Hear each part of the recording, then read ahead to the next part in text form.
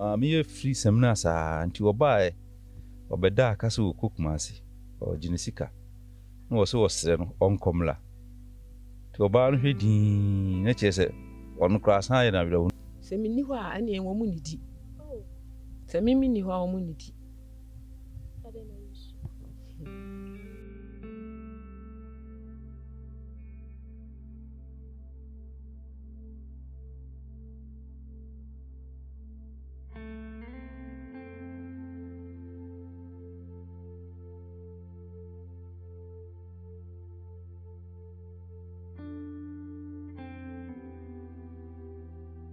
Etiefo Crime Check Foundation ye de nneoma bi aba a ye ton se ebeso yasin wajuma pa ye di wo Ghana ha sa nneoma yi a eye t-shirt Lacoste market bag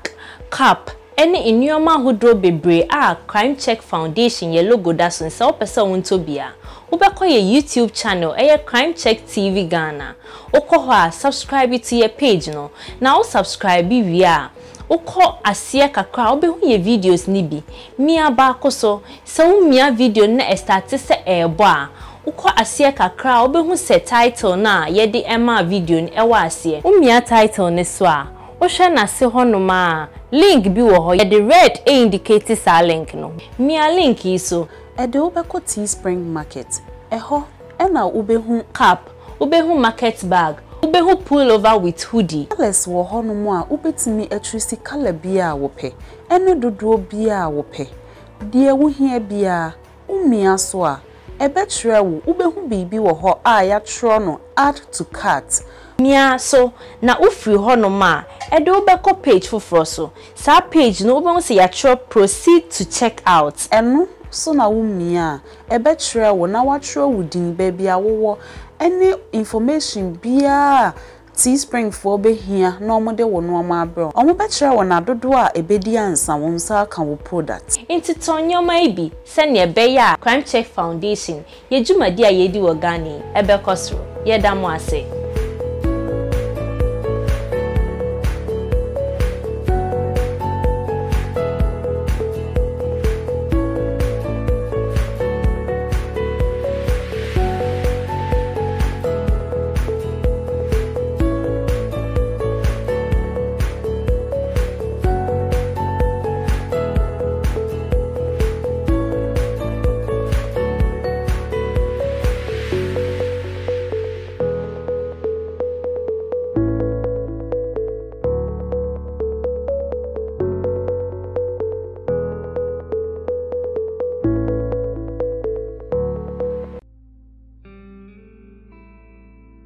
Yo, atiefo ma munyina akwa babemba Crime Check TV yedwumadi a yato ne din se charity series na we yedwumadi a eboa yenuanamo a ohia emene won na ene yede arehosem bi ebremo wo ba bi efre ho enkwanta kese akom a ewo Ashanti region eye yenua bi ye papa bi efre no Abraham Nkrumah one ne yere Brago aho ene yakwa kopia yede won asem eba betumanim na ye papa enkwada odo on ba wiase no emu asem no yanka de bebre omi enkofa enkrato kakramra na yentoa omo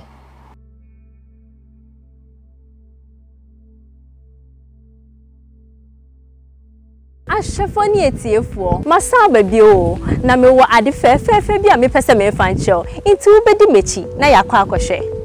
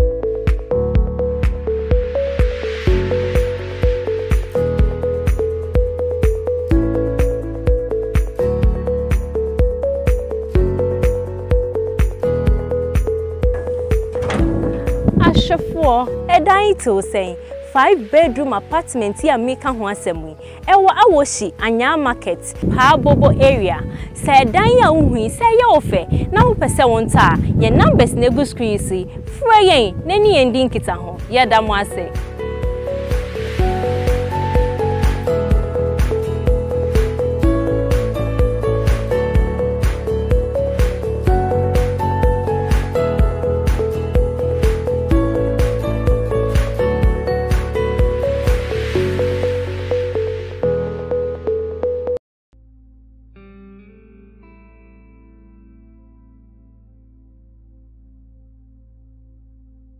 For Crime Check Foundation ABPMO ewo Kumase Bronubi ayefre ho kwanta kese a ewo akom ne nyina ewo Kwabere Afija Kwabere district na ene ye papa Abraham ene ne ho kaninti ena yaba ne nyina ene se papa yi oye agric officer na sebi na ni enye akaba akon a wode ehu ade no so kra no enhyeda nye ne papem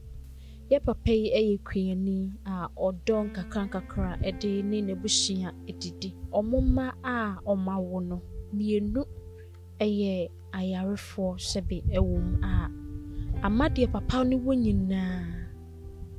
Dr. Sefa Webra Dr. Sichia sei na ye chini asofo oje ye die wum sade beya enkra no betimi ananti biem eso ne nyina no ankosi bebia ene ye bekoye papa no woni ya hye sade asetene mu esi etema no.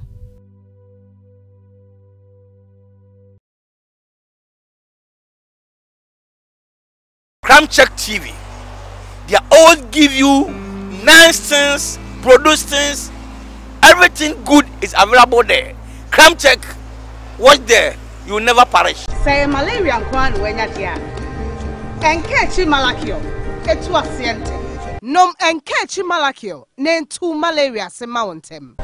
A two fever say and catch a dray. Could I win if you do me no and numbi, mammy or fair frone or bar, warm up with any fool, when I want to be enemy. And catch malakio, bar fear.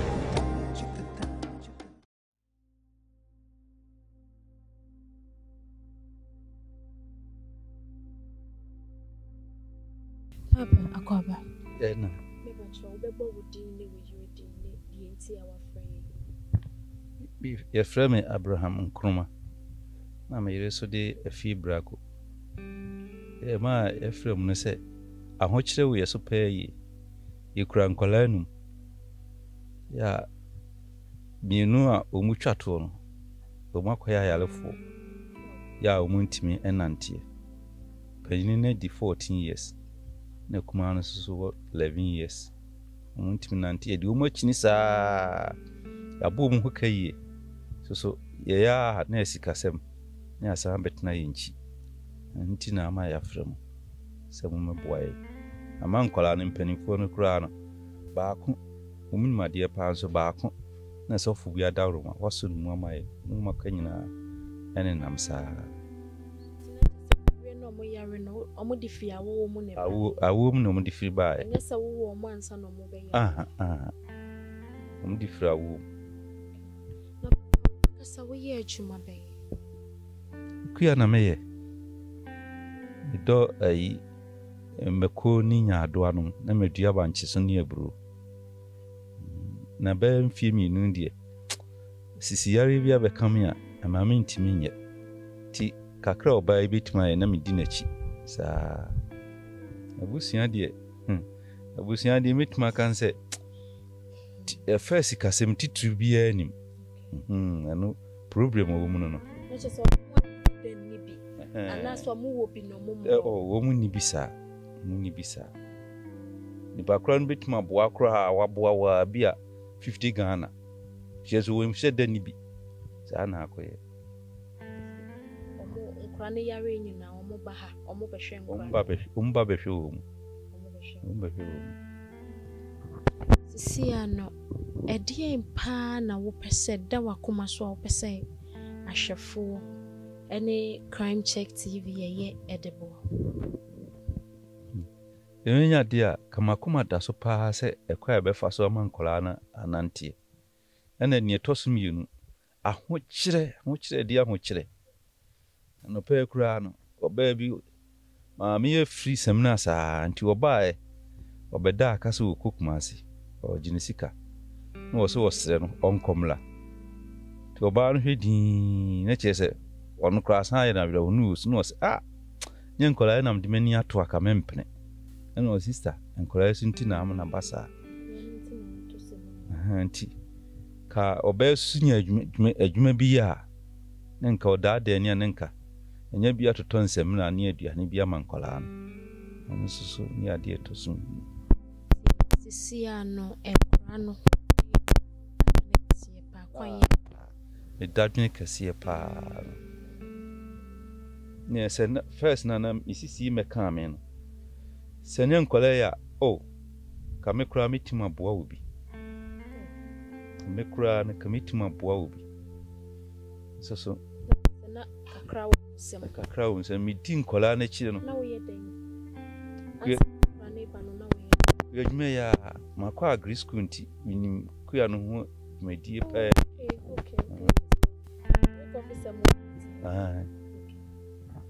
na kwa krani bo ma hwe na sisi ahoden so kofom ashafo yebe stress eka wakoma na opese obo aye papa Abraham na oyobia kakra ewo nsem na yare enti yare ka wa utimi ton wo bibia ebia na wo ye odefo a wo koba ebia na wo de kakra ewo nsem ebia na wo tokra to bi mankrofo di enso say yare ebe mu a se obi bia etimi ekofom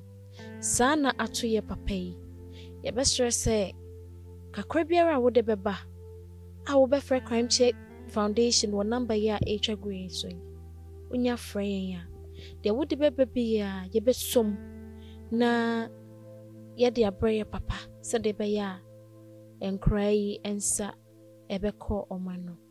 yenya nti yese mpanyinfo miensa ne de omo ho ye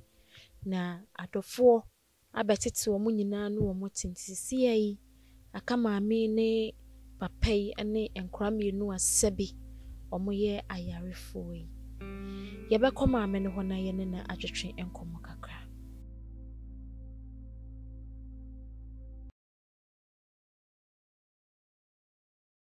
yo etiefo so pese umbo jumedi anasa adibia woton ho derua akwenya aba Crime Check TV Ghana yen YouTube ene ye Facebook channel so se oye dwedini a wo pese wo jumedi ho deru se eye cast na woton adan empaboa entare anampo se woye shipping service ene akwenya aba Crime Check TV GH channel so yen YouTube channel eye Crime Check TV GH no enipa edi echi a omohwe yen jumedi be se enipa 58,000 your Facebook channel so nipa 198,000 ina edi echi we chese enipa pi ene edi echi omohwe yen jumedi so pese sa nipa bebrebe nyina enti wadwuman ho the road ya ene your numbers ene egu screen so no friend na woni endi ho enkita ho sanso na sa wonso pese wodi echi na wo hu yen jumedi a yedi na uko YouTube a ubebo Crime Check TV GH BSA page ya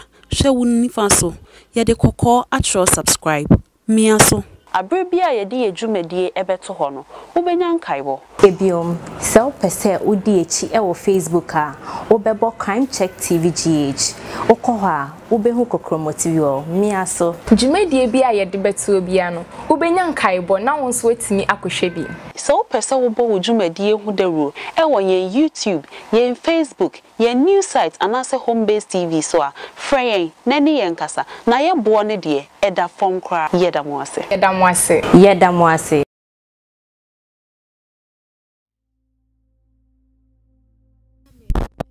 Daddy amaya tiase yarefo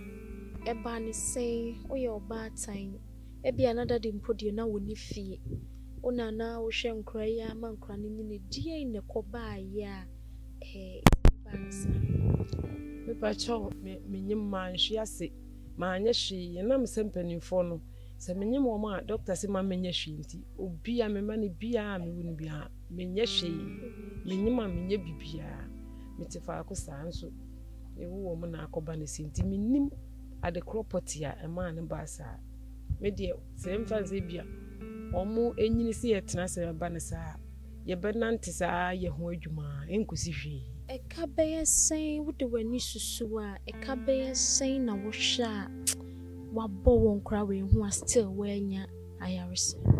eka de chese me ka me cheke de ni mi hu na no chese enkola no ya nante papa ebi wo hokra aduro bi twam na wani pa kra gigi ho saa na ye na bebo awoto a enkusi hwe ya san de o ma na ndezi kapoti metima a cheke de minti min cheke mi hu na no kra no ma cheke eh 10 days in nkisha 10 million nkisha 10 million nkisha she said do you contact kra making ana omo me de omba ko ba bia yisa dropping asa omo yetu ti ko ba bia yisa dropping aduan kwanta di ya making no kura ni mi ko ma me ho ko kire me papa efi se wo me kura mi hu bi da ayi me kwa ye di 3 days he said doctor no wo shawda wo frɛ na no wa shawda to wo shawda date ni so a no wakɔ me komini ni pa foforo ne kɔ ye kɔ enso so efie bi wo mo si hotel gise wo kɔ han ho no wada 3 days ni kɔdi ye ti duro si ye beba no me sa cry ni ebre me keska aha sambro mai kura na de mi mobro nti ono anante ba ho be hia me de ka iska bae na msane no e bae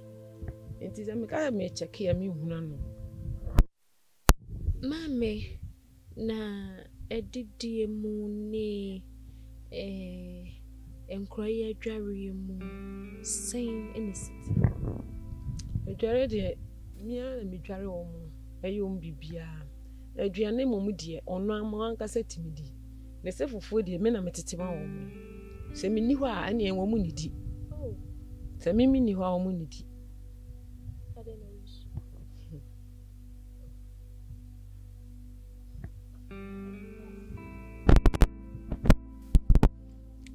asemni bi areho ebi areho pa nso ni nyina no nyame ene yere chichefo ebe ye onwanwa se sebi otibiem krobi nyawaye se wujidi obi ewo musade obi twema otimi gina o hye me me show mo esa na me bra ho kame bebisa kromu hankasa wutie sei no mo ne wote utwema omayin obi ka wo ho asema wote obi di watem obi di nkura impo etwa wo mpo ama wote eno de minti bi da na emo minkoka obi sen pa ko kana ebetima ba so de bebe ma me minka obi na mti aso me ni obi anko da ne obi an me free kama na se ntokwa de me ni obi anko bi da obi anso nka wo mana semo wo chie ma wo so liye eno de minti bi enkola na twem mo hwe wo timi begina hwe ani akora bi wo twem a obetima foro no na ma bre na so na nani e de fie ho be hwe wo mo san sana wo twem wo twem sa sei nisi eyo obata my reho na ye me yanti de me ka kire mo ne se mo de nyame aboa mo ne se wapagya mo na mo nante a mo hwe so nkom ba bi yabema enkra no abana yene wo mu atwetwen enkomo enkra ne tebeye mu mi ankasa me be hu ye no na ehemareho beba ye mesuye papa suye se o hwen sisia na o wonsa e wonan enso unni atada sha mesero fasida manyame sadia wotie bia no for wasida for manyame efise urewura mu pa na wo hu ebi te bia bebia bi te bebia bi da emposa bia aduane ebi dia eya emu emobo nti yɛbɛma nkra na bana yɛ no mu atwetwe nkom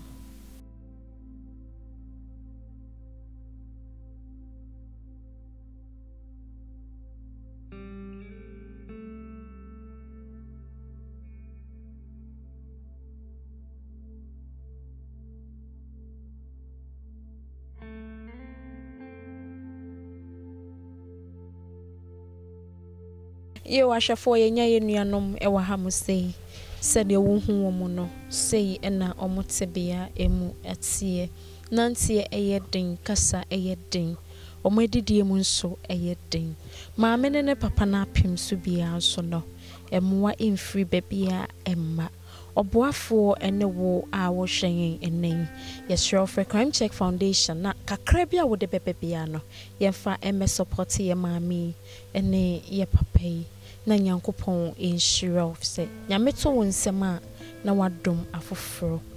etis Daria aya ejira say aya aya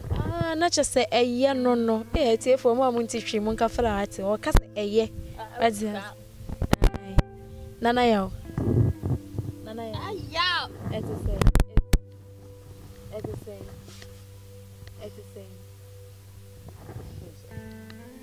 Mami ya aya ose abisha ya friend say ayo mami mehu mami dada we anna dada ni anna na me so me we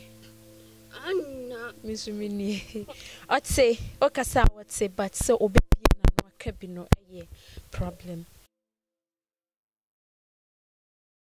Etiefo edan ye a ohu wo mechi eye yaboafo mu dan baako a oton edan ye 3-bedroom apartment mienu moma yenko inside na yenko hwe senia etie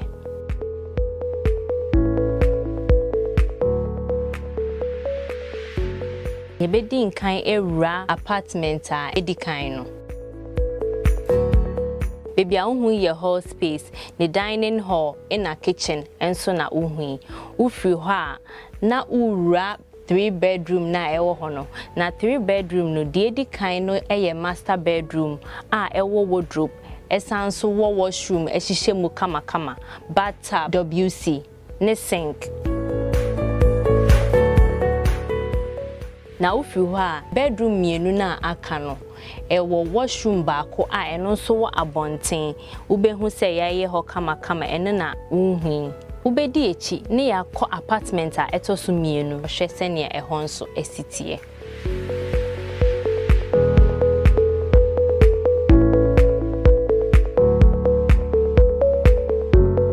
baby a unhu eye hall space for apartment a etoso mienu ufiri honoma na wo kọ 3-bedroom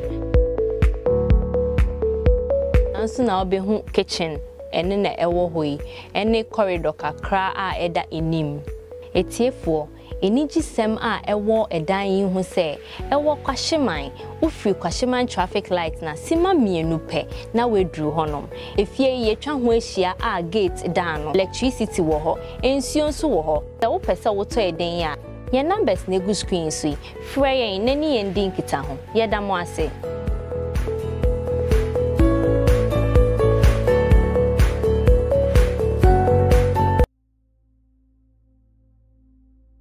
yo yenu ana mem se we de ye nyinara ye hu arahosemi eya ade a eye ahomete yie na nsem bo ha wo hu a obisa ho se ba ne sen na ebinom de ayesei na yenum de nyankopon amayen nan egina so a ohaw no ewo hokrampa ente se ebinom de e be stress obiara opese obeboa abusua we no ene yankasa bebre yedamase dasene e be san abamon champion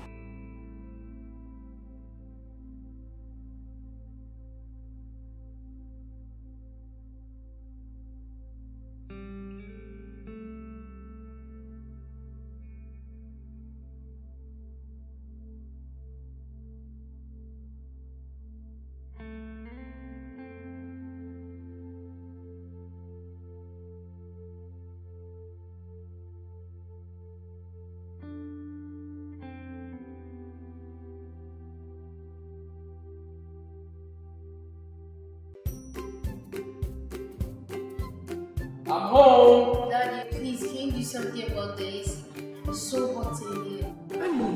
Why is it so hot in this room? I've called the roadside AC mechanic. He claims he had fixed the fault. But as you can see, the AC is still blowing hot air. Oh, Ajua, you should have called Pro Air. They're the best AC and refrigeration service provider in Ghana. Their services include sales and installation of all kinds of ACs, including splits, cassettes, and central units. They also specialize in repairs, maintenance, ductworks, piping, ventilation and AC designs, and refrigeration of all kinds, ranging from repairs of fridges, blood banks, building cold rooms, electric wiring, car ACs, etc. Their headquarters is located on the Fanofa Link Road, opposite Nadia House, Kokomlemle, Accra. They can be reached at 031-229-5201 or 030-224-7644 or 020-813-2886. You can also visit their website at www.proairacsystems.com. Pro Air, the difference is the chill factor.